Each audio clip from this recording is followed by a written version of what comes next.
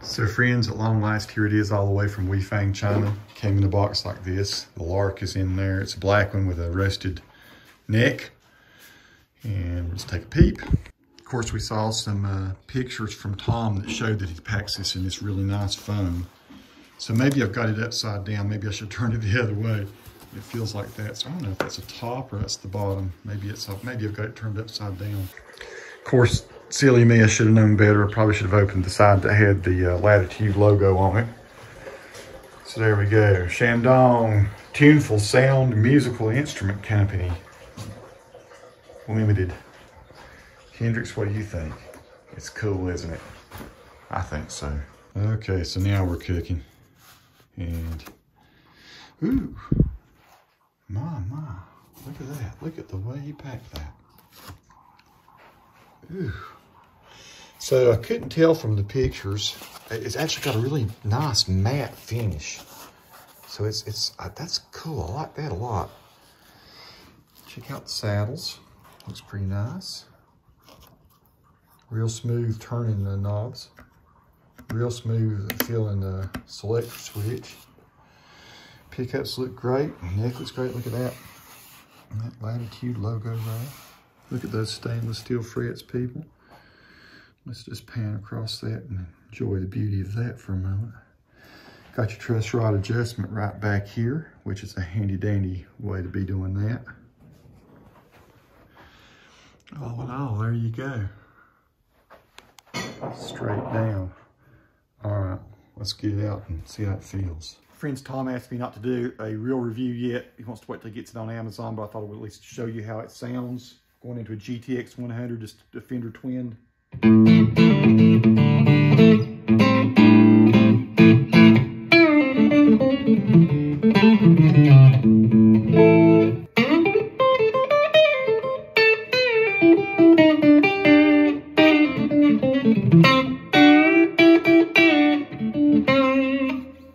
That's the neck pickup. Here's the in-between.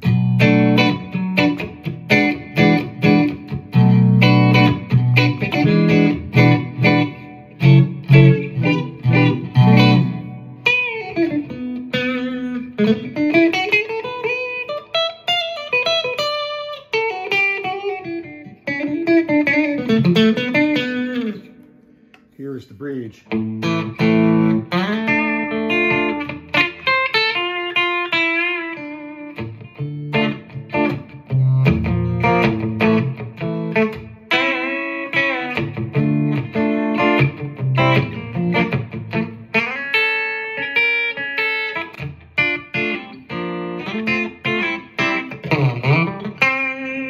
That is sweet.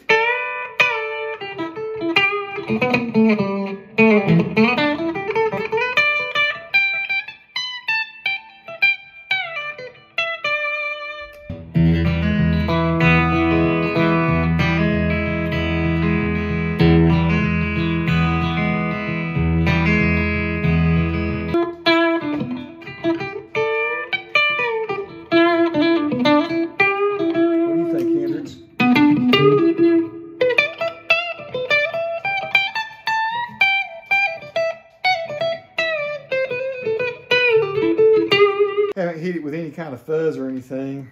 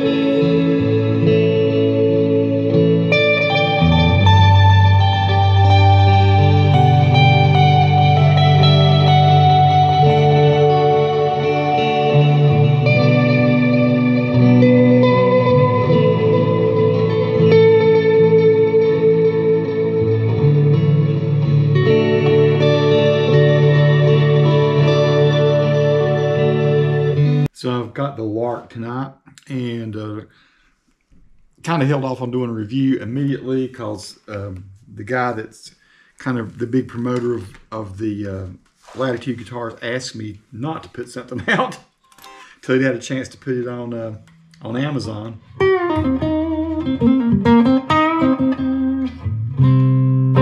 Then he told me it would be okay. So this is it, Latitude Lark. Beautiful matte finish. Let me tell you what I like about it. I've been playing it for a while here.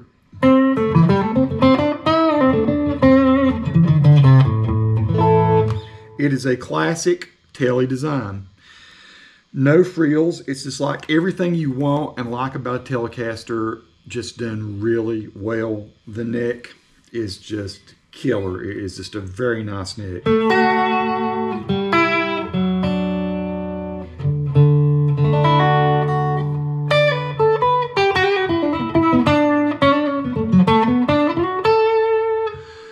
Neck pickup I like a lot.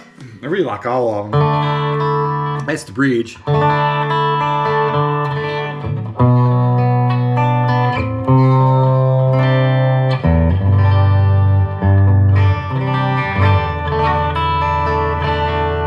knocked it a little out of tune, just doing a whole bunch of bends and stuff. but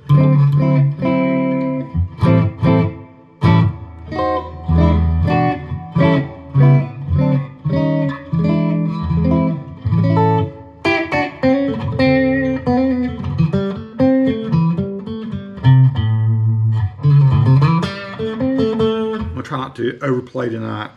Just wanted you to hear a little bit about what it sounds like. That's in the in-between position here, by the way. Here is the neck again. It just sings.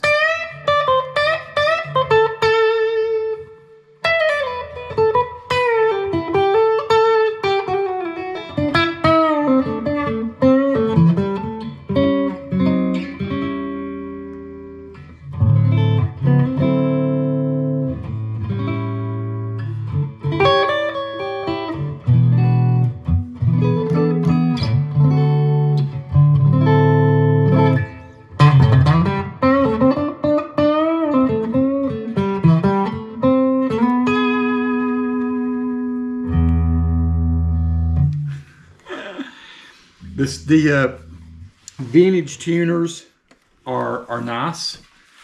I mean, that's really nice. It's just like any kind of vintage tuners you'd have on a real legit old time telly.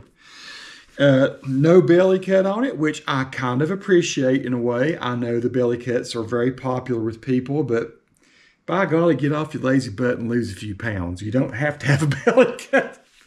I have to say, a lot of the modern ones I've got have that. And I just like the way the telly hangs without the belly cut. I like for it to stick out just a little bit, so that's fine with me. Nothing weird on the heel or anything. It's just very much like an old throwback to a Telecaster. What it is a fantastic neck, though. My friends, that is a fine neck. It's roasted maple with an ebony fretboard. And it's a beautiful. You want to talk about nice stainless steel frets? Absolutely no edges. The neck just feels fantastic. Got your truss rod, baby, right here where you go to fix that. One thing I will say, I've not pulled the plastic off the pick guard yet, so you might still be seeing this. So you're not seeing the full beauty of it. I have pulled the plastic off these other parts. It seems to be a little heavy on the bass side as far as the pickups go. And I did go ahead and adjust the height of the pickup here, but I mean, it's boomy. But I like that. I mean, I've got no other Telecaster that's got that much throat in the bottom end, man. I mean, you can see, if you... it's thunderous. I mean, I can't know if you can tell from I'm just using the microphones on a GoPro Hero 11 right now. Plenty of mids. Again, I'm on the neck pickup right now. Back to the bridge. I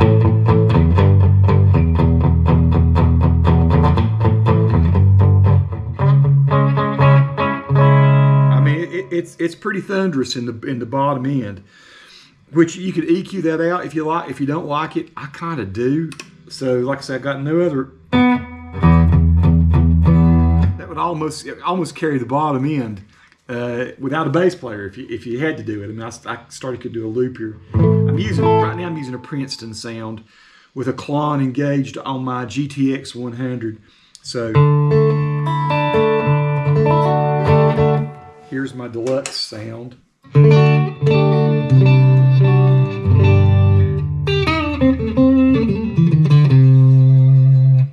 Here's that Princeton again.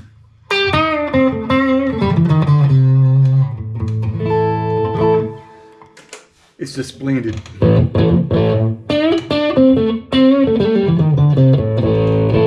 I'm just running through some different tones I have here.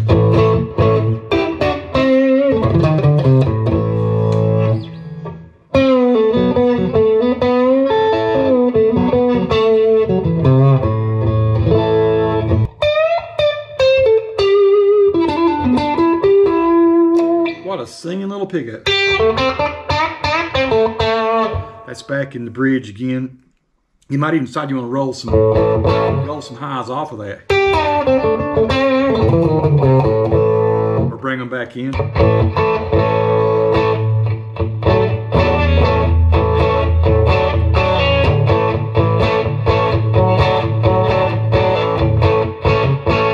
This is nice. Again, quick run over, and this is first impressions. Surely there's more to come of things I want to say about it. Let me turn off the amp for a minute.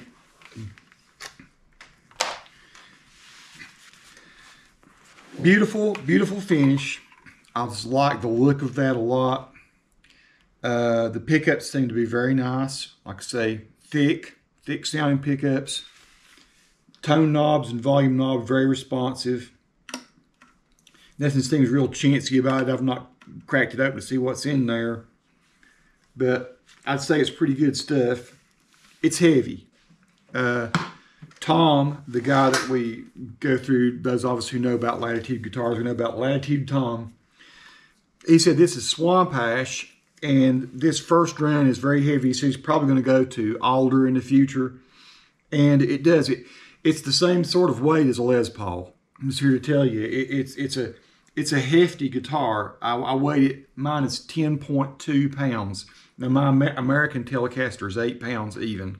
So Telecaster is typically a light guitar, but this is very substantial. It's absolutely rock solid. It is killer. Got your string through. They seem to have put some pretty nice strings on it. I don't know if Tom just knew that I like nines. It seems like it's nines. I know they put a lot of tens on guitars, but this seems like a 9 to 42. The neck just feels fantastic. It's a satin type of finish. Again, nice frets, pearly looking. I guess they might actually be pearl. I don't know. This is a $299 guitar, by the way, on their website. So what I would say sort of as a first impressions thing I would say is, okay, so I have a classic vibe 50s Telecaster. Go to Sweetwater, read about them. People almost give them 5 stars, and I like it a lot. I like my classic vibe 50s Tele. I like this better. And the classic vibe 50s, what are they going? $449 now. This one's going for $299. This one, I love being able to adjust my truss rod here. This one has a better neck, better frets. Pickups are at least comparable. Same similar type of electronics. Vintage tuners. I see this as a no-brainer. A really nice win for Latitude. So Latitude is an interesting company. I wish I knew even more about them. I wish I could talk with Tom more. It is my understanding that you guys know about the EART, how do you say it, E-A-R-T guitars. It's my understanding that some of the folks from EART left and formed Latitude, and so they're trying to actually beat the quality of the EART guitars. And although I don't own one of those, this is the second Latitude that I've bought. I have the Cardinal, which is my favorite headless guitar right now. And I play it all the time, and it sounds just great. Love the humbucker pickups in it. Love the neck on it. What I like about the Latitudes so far is they're no nonsense, but they're well appointed. They've got the stuff you want on a guitar. This just feels, I feel at home with this already. I mean, you know, my number one guitar is my American Telecaster. And then I have a whole bunch of other ones that are close seconds or thirds, but still they're definitely keeper guitars. This is a keeper guitar. This one will give my American one a run for the money. I think I do like maybe the pickups better in it is an American guitar. I like the neck better on this. I really do. And I love these frets. It's a fast play. If I were a fast player, yeah, I'm not. But I can play certain licks. All I know is it's very smooth to play it. The scales and stuff I was playing earlier, I'm going to cut a lot of it out because I'm screwing around messing it up pretty bad. But it's a Telecaster that plays really well. I haven't even looked down, sighted down the neck. But boy, I'm here to tell you, it is straight as an arrow. It doesn't look like can't see a high fret on it. I've played all over it, no buzzing. It's set up well. I checked the intonation. The intonation is slightly off when you fret in a few places. If you do just the harmonic on the 12th fret, it's spot on. So whoever set the intonation did it probably with harmonics, and you know, plain old simple bridge. I do like a string through. You like that for this price? Like I say, it feels like you could whoop somebody with it. 10.2 pounds, but it's not bothering me at all. I stood up and played it a while ago. I mean, I've played Les Pauls over the years that were heavier than that. And so it kind of gives me that sort of feeling. It's never bothered me to have a heavier guitar. I'm a big guy anyway. I'm fairly stout. So, yeah, that is sweet, my friends. It's a sweet guitar. I'm not going to overstate it. I don't want to blow you out, blow your mind by heaping too much praise on it. I'm just saying for $299, I can't find a thing wrong with it, unless the fact that you think it's heavy in the bass on the pickups, and there's certain EQ things you could do for that. For me, it's a win-win. I like that. I like to know that I've got some chunk when I go down to the lower strings, and this one delivers that. It has got the most bottom end of any Telecaster that I have, and I've got like 6. So yeah, great job, you folks at Latitude. I can't find one imperfection on it. Everything just looks beautiful. Thanks to Tom and the team that built it. And it took a long time for it to get here. They went through some problems there in Weifang, or wherever it is, some problems with the COVID that caused some delays. And then when this thing got to Anchorage, Alaska, I think it shipped from China to Japan to Anchorage, and it was held up for like 5 days. I don't know if it was a customs thing or what, but once they released it from Anchorage, it got down to Charlotte really quick, and so within 24 hours, I had the guitar. It came in today. That is my first impression. I will probably do a follow-up. I'll generally do in about 3 or 4 weeks. I'll try to tell you if there's anything that I found, and I try to do an official review later. This one will probably be pretty close, though.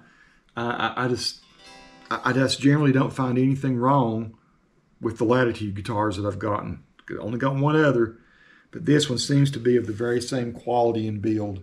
Just nothing bad about it, my friends.